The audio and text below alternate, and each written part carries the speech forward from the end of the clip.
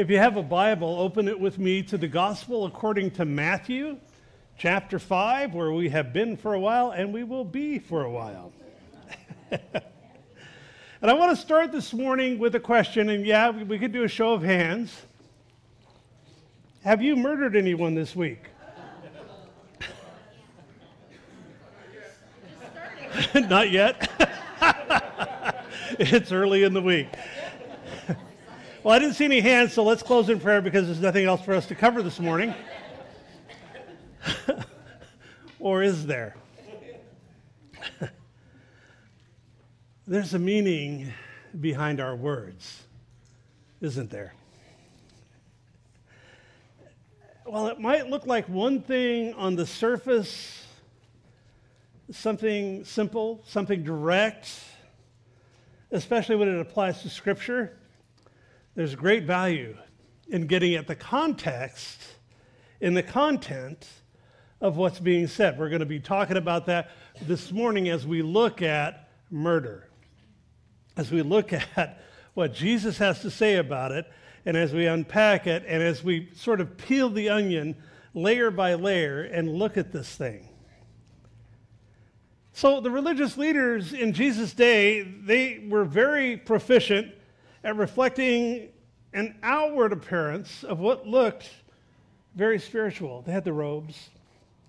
They had, the vestments and all of the different things they did, ceremonies and rituals and all of that. Very spiritual, very spiritual.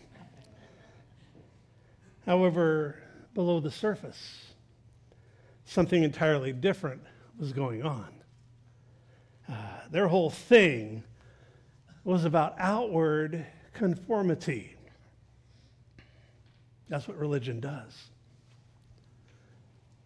Yet, as we'll see today and in the weeks to come, Jesus has very little interest in outward conformity because it always comes to not conformity, but transformation of the human heart.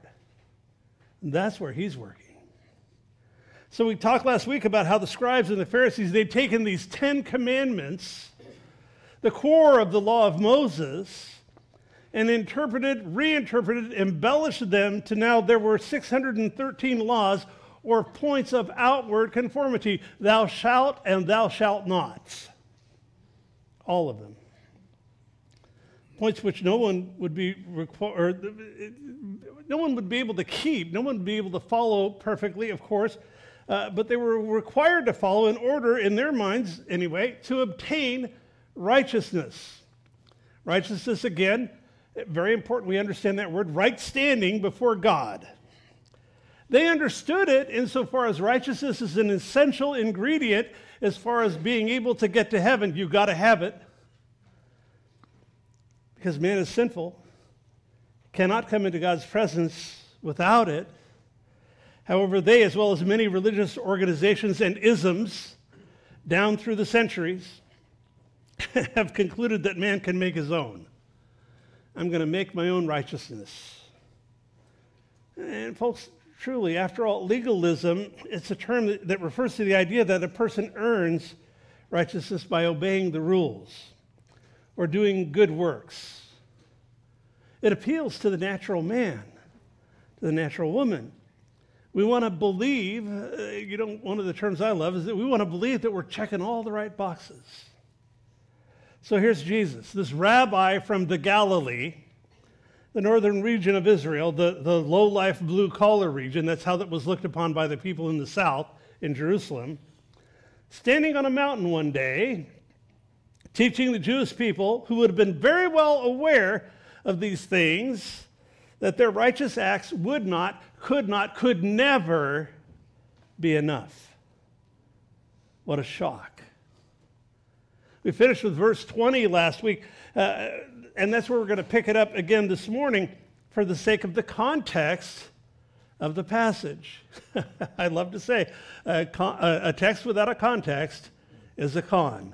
You got to be really careful to observe the context, see where it leads us.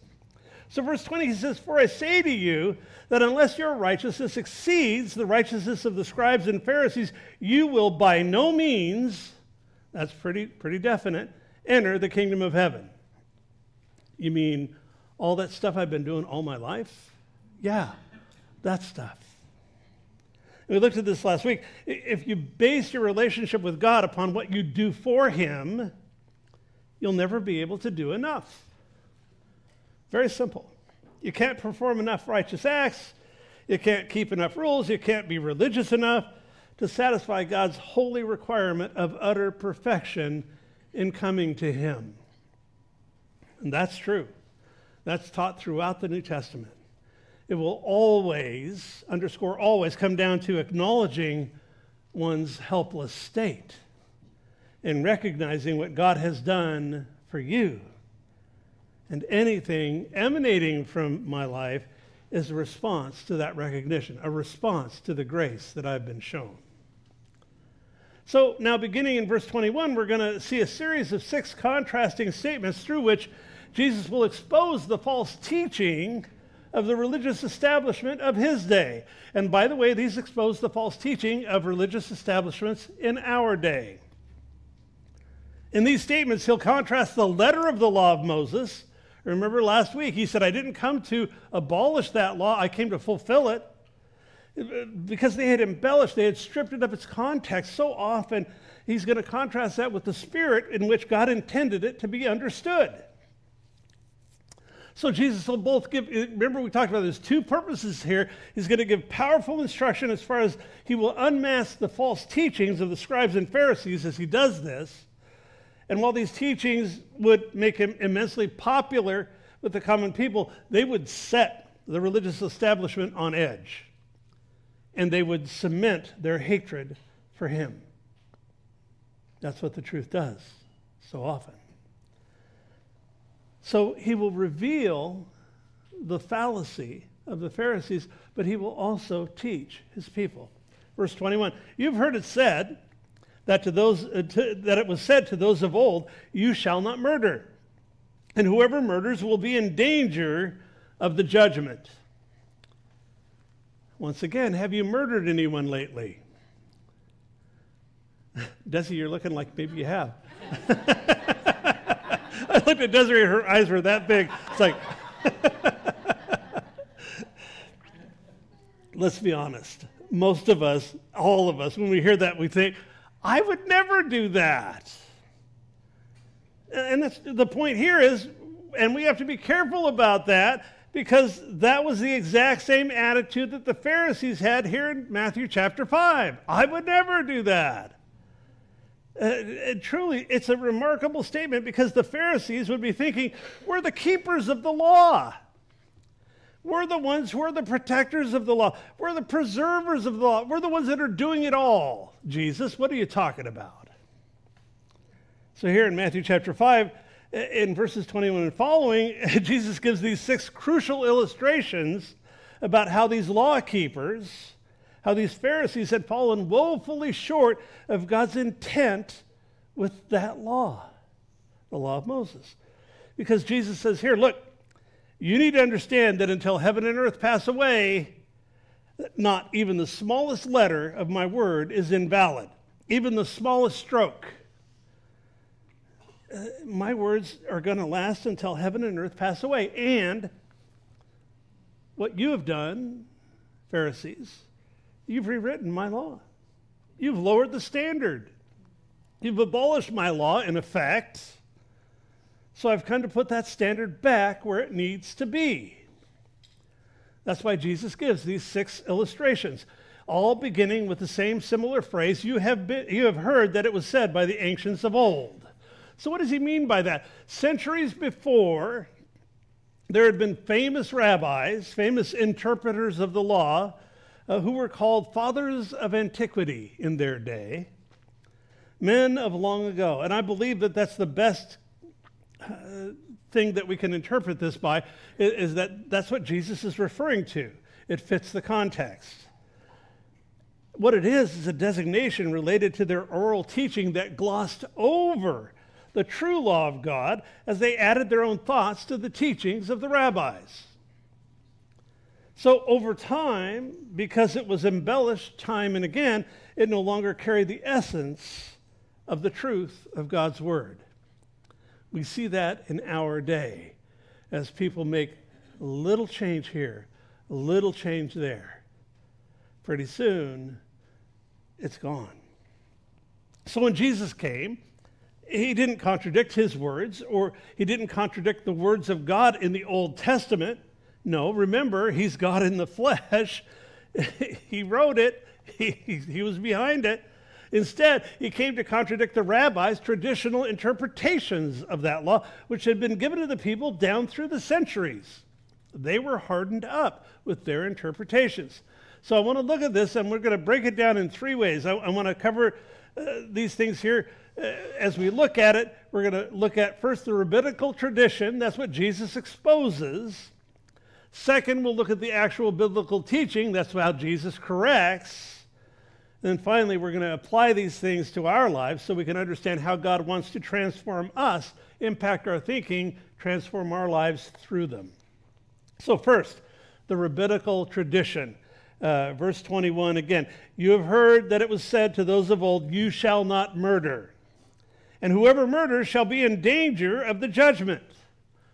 So think about it, folks. Imagine what must have been going through the minds of the Pharisees as they listened to the words of Jesus. What do you mean everything that I've said is wrong? They'd heard him up to that point. Jesus says, you've heard that it was said by the men of old, you shall not murder. That's the law of Moses. But I want you to notice something with me.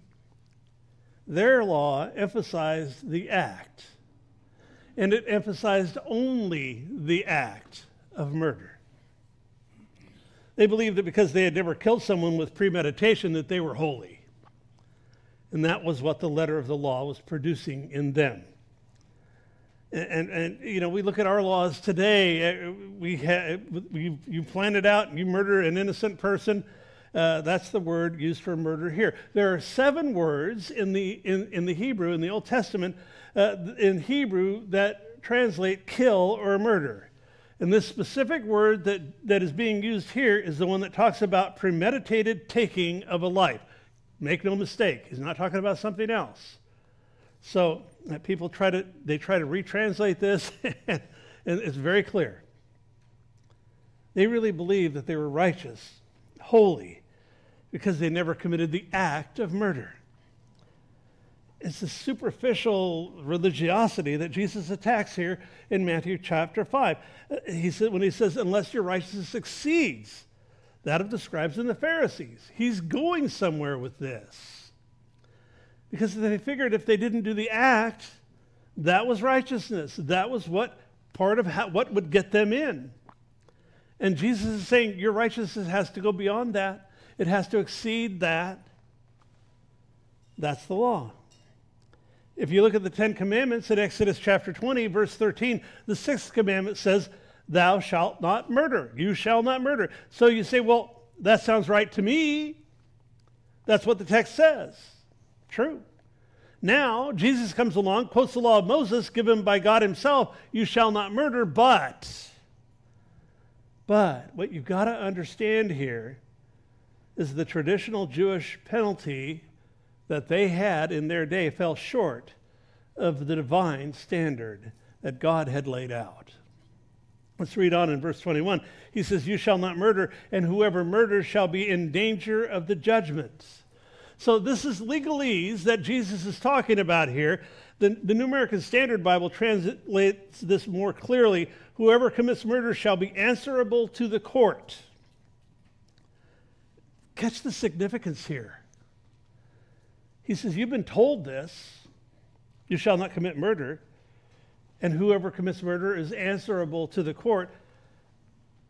And I have a question for you. Where did God say that? God never said it. They said it.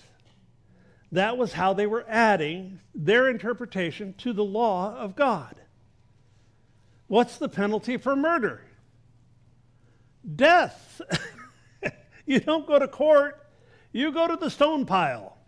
That's it. That was what the law of God said. All the way back. Genesis chapter 9, verse 6, we read, whoever sheds man's blood, by man his blood shall be shed.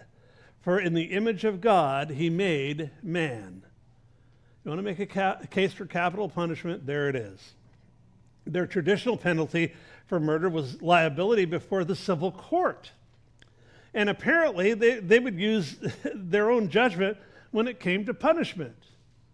Again, we've talked about God's not grading on a curve here. He had some very clear instruction. God's word, God's character was never taken into consideration by these people. Murder is a violation of the sacredness of life. God says, you're not to murder. Why? Because I'm the author of life. He speaks of the sacredness of human life. Proverbs 6 tells us that God hates those who shed innocent blood.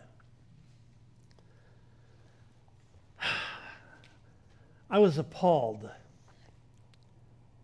when I saw there was a truck advertising free abortions parked outside the Democratic National Convention a few weeks ago. Appalling. Courts are stripping away parents' rights to intervene when their children want to sign up for gender reassignment drugs and surgery. Folks, we have an election in just 1 month. And it should not even be something that we have to vote on as to whether or not it's morally right to mutilate or slaughter children. But that's what's at stake. You can't make this stuff up. When men are calling what is good evil and calling what is evil good, just like the Bible prophesies. The point is this. The Pharisees didn't commit murder because if they did, they figured they would be in trouble with the law of the land. And that was it. They never brought God into the equation. That's religion. However, their superficial attitude overlooked the heart of man. So the problem then, as well as now, is their answer to this issue excluded the attitude of the heart that drives murder. They neglected Psalm 51:6. God desires truth in the inward parts. In 1 Samuel 16:7, we see that man looks at the outward appearance, and yet God looks at the heart. Jesus speaks to the heart of man. That's why when they came to him and asked, what's the greatest commandment? What did he tell them? He said, you need to love the Lord your God with all your heart, your soul, your mind, your strength, everything that's on the inside. Because if you're loving God on the inside, what's going to come out is going to show. It will manifest on the outside. They were focused on the outside. And we'll look at that a lot more as he takes the religious leaders of his day on, because he's just getting started in the Sermon on the Mount. So what does Jesus say about this? Here's the biblical teaching, because Jesus had to correct their error. He wanted to take their rabbinical tradition and set it on its edge. He couldn't, he had to correct it. He had to turn it around. He had to bring truth to the equation. In doing so, he explains to them that what the real, true meaning of murder is. So remember, this is God speaking, saying that what you have heard up until now doesn't matter. And boy, he was not making friends with the religious leaders in those statements. He says, this is what matters, because this is the truth. You've heard that it was said by the ancients of old, going on into verse 22, but I say to you, and notice he says this with authority. You've been told, but I say to you, that whoever is angry with his brother without a cause shall be in danger of the judgment. And whoever says to his brother, Rakah, shall be in danger of the council. But whoever says, you fool, shall be in danger of hell fire. You think, well, isn't that overdoing it a bit, Jesus? No, actually it's not. Because he's getting to the heart. I read this and I imagine the silence in the crowd as Jesus there on the mountain speaking goes beyond murder to address its root cause. Notice, first of all, that the issue was what? Anger in the heart. That's what he says. Anger in the heart is the root of murder. Murder is the fruit of anger. So Jesus deals with that which is the real issue in man, doesn't he? What's going on inside of him. You can't justify yourself because you don't murder. That's essentially what he's saying here. Because you didn't technically carry out the act, then you're okay. And he's saying, no, that's not okay because your heart has never been impacted. If there's hatred in your heart, you're the same as a murderer. I know that's a strong statement, but that's what he's saying here. You're guilty before the court, before the Sanhedrin. You're guilty to be burned in fiery Gehenna, he says. And hopefully, folks, as we read this, we find ourselves extremely convicted because all of us find ourselves to be guilty. Every one of us. Yeah, well, I would never shoot someone. That's not me. That's not you. But we've all become angry, haven't we? We've all mocked someone. Or we brood inside with a simmering, smoldering bitterness. Yeah. That's the human condition. So Jesus attacks the attitude of the heart because that's what the root of murder is. I've heard the saying once, the heart of the matter is the matter of the heart. And I believe that's true. Romans chapter 3, verse 10 tells us there is none righteous, no, not one. So by God's standard, outside of Christ, there is zero difference between me and the most heinous criminal. No different whatsoever. I used to tell guys when I was doing prison ministry, the big difference between me and you is you got caught.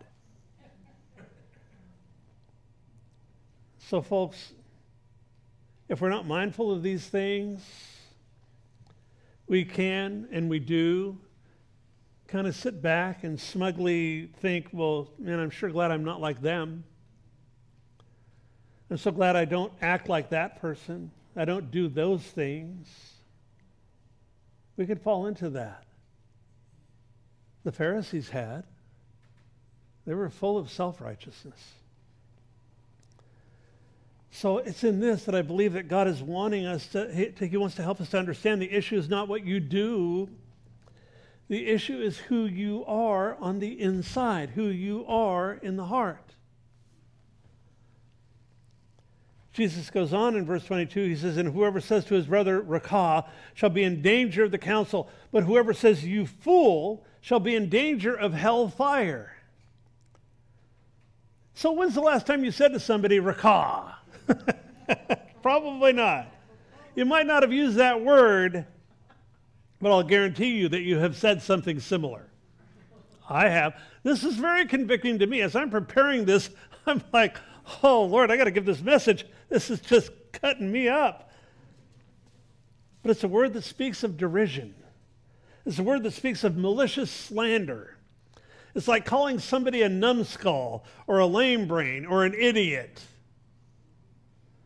The word literally translates empty-headed. I remember years ago I taught in Matthew, and I related that to being an airhead. But the point is, and we use other adjectives to describe this, but the point here, Jesus is talking about slandering another. He's talking about assassinating someone's character. Those who would slander their brother are guilty, he says, the text says, before the Supreme Court. The Supreme Court, now, that's the Sanhedrin. Again, that group of 70 men who tried the most serious offenses, they passed the most severe penalties, including death by stoning. They had that right. The Romans executed by crucifixion. The Jews had the ability to execute by stoning. He says this, he says, and whoever says, you fool, shall be guilty enough to go into fiery hell. Now, the word fool here is an interesting word. It's more. It's where we get the word moron. So he says, you want to call somebody a moron? That will get you to hell. Really, Pastor John? Yeah, really. It's not my words. These are Jesus' words. He's going somewhere with this. Understand that when because Jesus called people a fool at times, but you got to understand that when he did that, he was describing that person's true character. He could see their heart. He could see their life. We can't do that. We don't have that ability. We can't see the heart. But understand that here we're talking about abuse. We're talking about going to a point where anger begins to well up inside of me and I begin to slander my brother or my sister. Are you guilty of that? I do it so much that I begin to condemn his character, tear him down with my words. Jesus says those people are guilty of fiery hell. And the word there is Gehenna. The Jews of that day would know it was a reference to the valley of Gehenna, or formerly in the Old Testament, the valley of Hinnom, the southwest side, of the old city of Jerusalem. It was used as the city dump. In that dump, everything from trash to discarded human remains would continually burn there. They used sulfur to burn.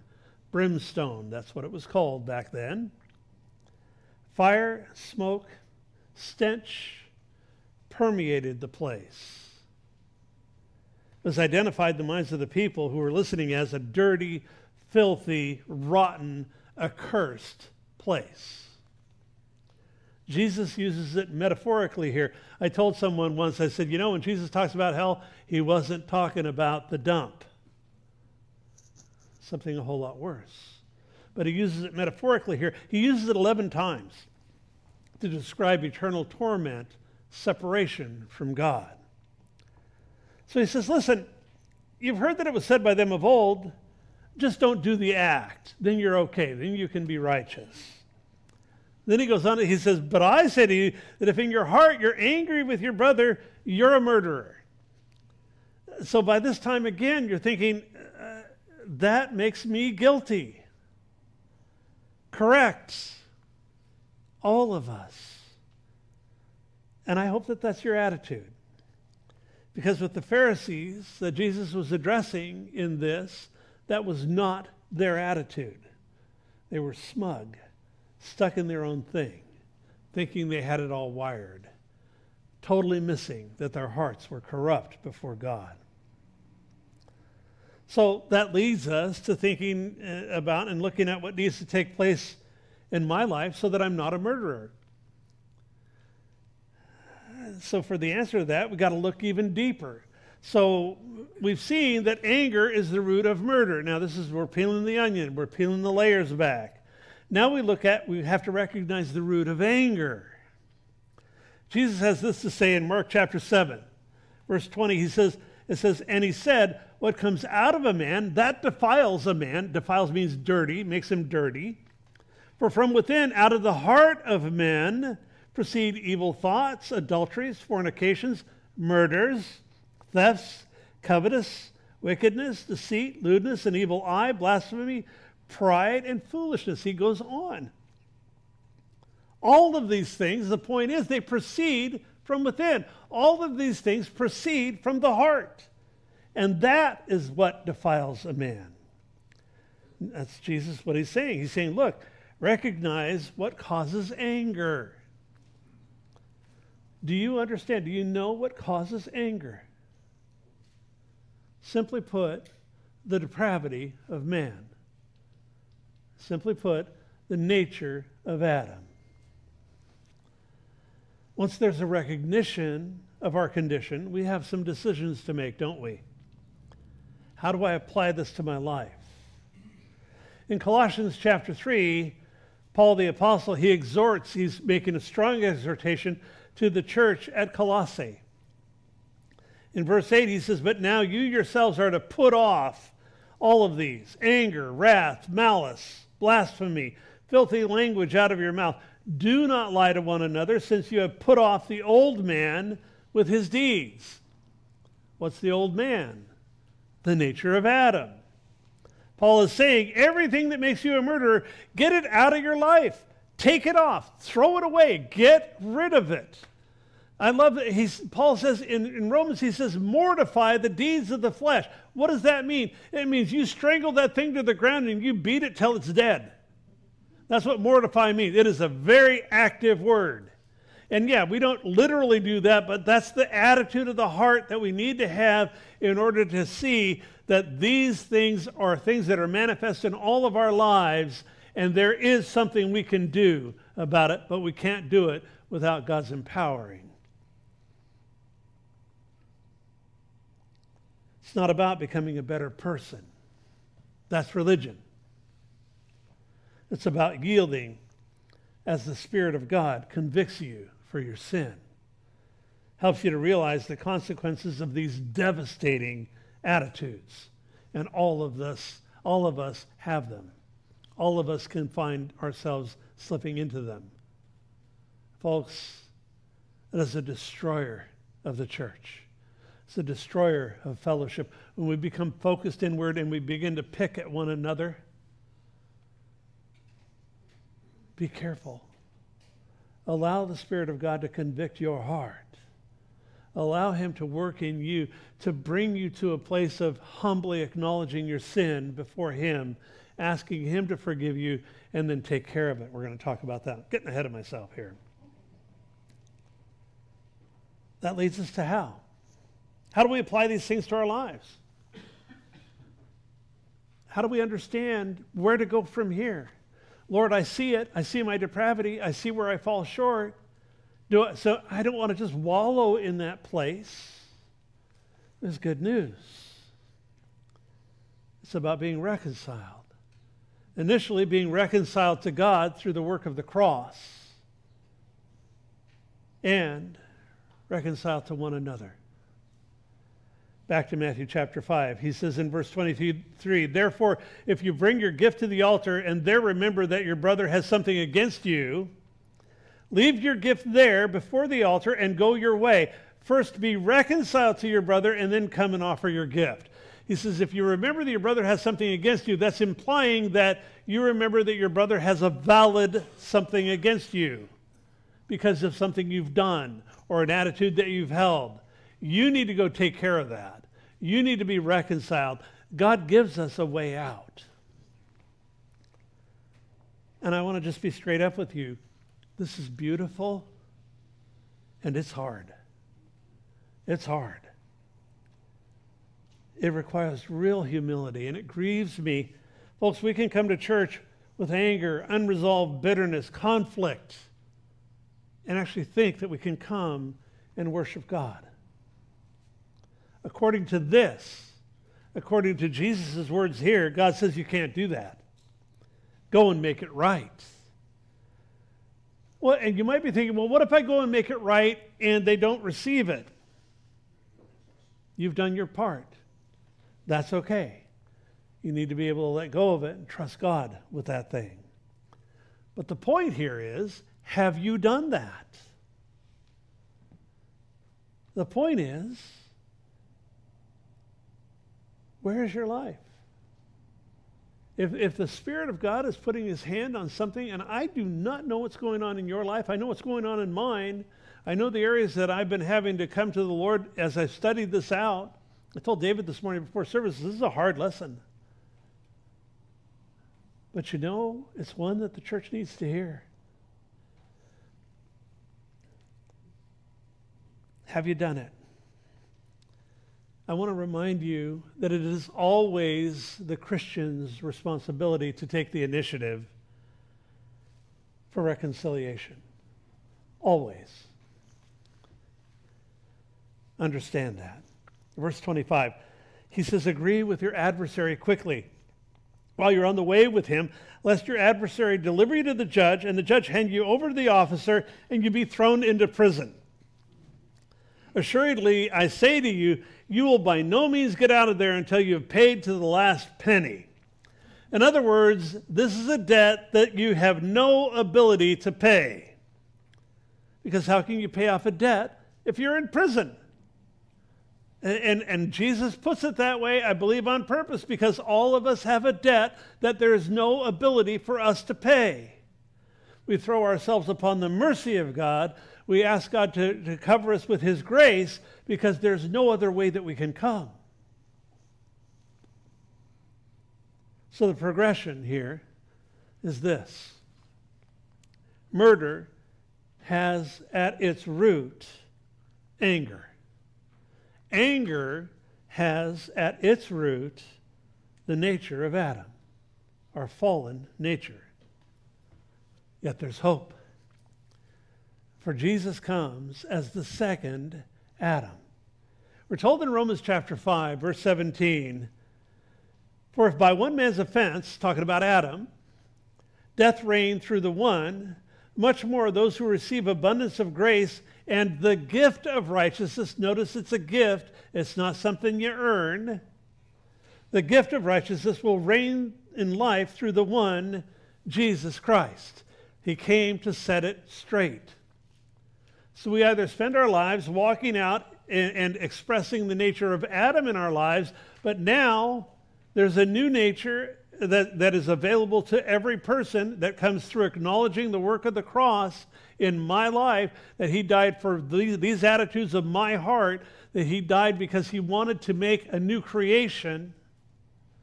And through recognizing the work of the second Adam, things have been set straight. Am I willing to cooperate with that? Understand, if a holy God who never sinned took the initiative, reconciled with people like you and me who are utterly sinful, how much more should we go to our brother, to our enemy, to our opponent, and do all that we can to reconcile with that brother or that enemy, that we might somehow give them a picture of Jesus living in me, in you. Folks, it's about the heart. It's only about the heart. It's not about the outward action. It's in these things that we love to say around here that we're learning to think like Jesus. It's in these things that process is fully engaged. Don't leave here this morning bummed out because perhaps the Lord has laid open some things in your heart, in your life. We're going to come to the Lord's table here in a moment. Do business with him. Take care of those things. And if out of that you need to go to someone, be reconciled, if out of that you need to take care of some business, then fine, take care of that. But don't come to his table as a ritual, as an outward thing, because what it reflects is something that happens deep in our hearts through acknowledging the work that was done on our behalves.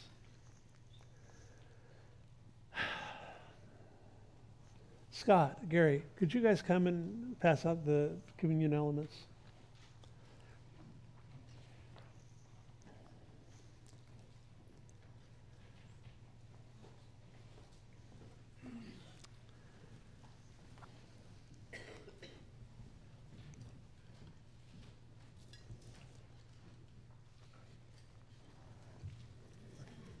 Grab those myself here. Thank you. Don't forget those guys.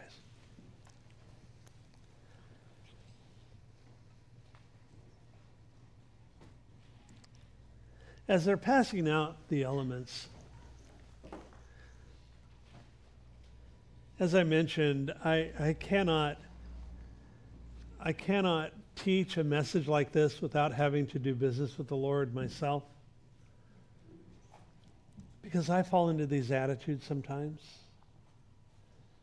It's not about whether I have literally, physically murdered someone. It's about what's going on in my heart when I harbor bitterness towards someone, when I harbor anger, when I let it go on, when I simmer in that. Part of why the body of Christ works is if we keep short accounts with one another. Part of what makes my marriage work is I keep short accounts with my wife. Part of what makes my relationships with you work is we need to keep short accounts with one another.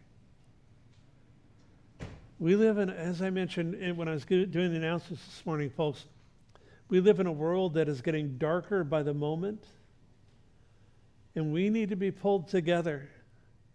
Part of what I'm going to be talking about, and when I do this series on what's happening in our world here in a couple of weeks, is out of Jeremiah chapter 12. There's a powerful passage there. There, God, through Jeremiah was kind of moping, and he was like, oh, this is so hard, God. You know, he was the weeping prophet and all that. And God comes to him, and God rebukes him. And he says, Jeremiah, Jerry, I like to call him Jerry when I'm studying. He says, Jeremiah, if you can't run with the footmen, what are you going to do when the horses show up? He goes on to Jeremiah, and he kind of doubles down on his rebuke, and he says, if you lie down in a land of peace when things are easy, what are you going to do in the floodplain or the thicket of the Jordan when you're in the heat of the battle? And folks, there is a place where and you know me, I am not here, I will not beat people up. But there's also a place of sobriety that we need to have in the church. The church needs to be waking up. We need to be absolutely sober-minded about the things in the world that are going on around us. Because until he comes, we are his representation on this planet. Very serious. Very sobering. So as I mentioned, if there are things in your life that the Lord has, and I don't know what's going on in your life. I know what's going on in mine. But if God has put his hand on something in your life, I want to invite you, take it to him. Be reconciled in that area of your heart with him. And if out of that there's reconciliation that needs to come with another, then do that.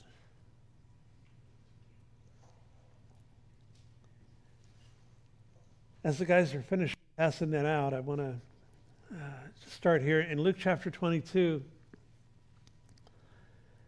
picking it up in verse 14 here. The background here, it's the Last Supper. Jesus is in the upper room with his men. He's been giving them final instructions, for he knows that by this time the next day he will have been to the cross and been laid in a tomb. We're told that when the hour had come, he sat down and the 12 apostles with him. It was Passover. And he said to them with fervent desire, I have desired to eat this Passover with you before I suffer. For I say to you, I will no longer eat of it until it's fulfilled in the kingdom of God. Oh, how we look forward to that day. Then he took the cup, gave thanks, and said, take this, divide it among yourselves. For I say to you, I'll not drink of the fruit of the vine until the kingdom of God comes. So thinking about this, until this moment, the Passover meal had always been to look back and to commemorate God's past faithfulness in his deliverance of the children of Israel from the nation of Egypt. That's what Passover was. However, here, Jesus does something different. He changes it up. Because here, he looks forward. In doing so, he prompts his people to look forward as well. Look forward to what? We look forward to eternity in the presence of Christ, in the presence of God. An eternity devoid of suffering, an eternity devoid of this flesh that drags us down, this nature that pulls at us, an eternity that is filled with joy, filled with understanding. I hope that it's an eternity that where we continue to progress, where we continue to learn, where as God reveals things to us, that we gain understanding. We don't know, but we do know that Jesus looks forward here. It's what the Bible refers to as our blessed hope, because we look forward in hope. And all of this mess has passed away, and we're in the presence of our Lord. That's a birthright of every child of God. If you don't know Jesus this morning, if you have not been born again to that living hope, do it today. Understand. So we're told here in Luke chapter 22, verse 19, that Jesus took the bread, gave thanks, and broke it and gave it to them, saying, "This is my body, which is given for you. Do this in remembrance of me." Let's pray. Father, as we consider the body of Jesus broken for us, Lord, as your word tells us that he became sin, that we could become the righteousness of God in him, knowing, Lord, there's no way we could produce our own righteousness, that we have to have his righteousness. And in that transaction, knowing that we get all of the righteousness we need for heaven. What an amazing, amazing thing that was accomplished on our behalves at the cross. Words are not adequate to describe our gratitude, our thanks. And yet that's what we have. Thank you, Lord, for the work of the cross. Thank you for Jesus' body being broken for us. Let's take the bread.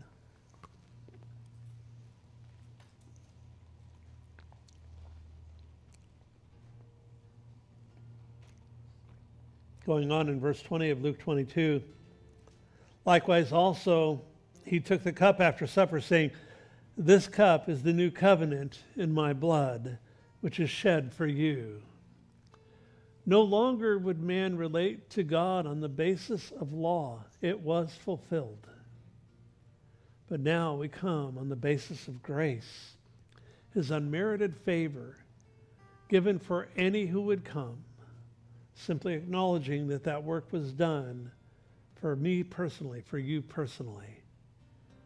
What an awesome, awesome thing that Jesus accomplished on our behalf while we were yet sinners, stuck in those attitudes of the heart, lost our way, and walking as children in darkness, that while that was in place in our lives, that he died for me, he died for you, that he could rescue us from this crazy world that we live in and give us eternity. He's written eternity in our hearts, the Bible tells us. Let's pray. Father, as we consider the cup, as we consider your Son coming down to this earth, taking the form of a man, growing up, representing you perfectly to the people, and being beaten, tortured, executed in the cruelest manner possible, all of that for love, all of that for the work that you wanted to do in reconciling man to yourself. Lord, I think of your word describing this as the gift of God. And Lord, we know your hand is outstretched. You offer that gift to every man, every woman. We pray, Father, that for those that don't know you, that they would receive that gift. For those that do, Lord, our hearts are full.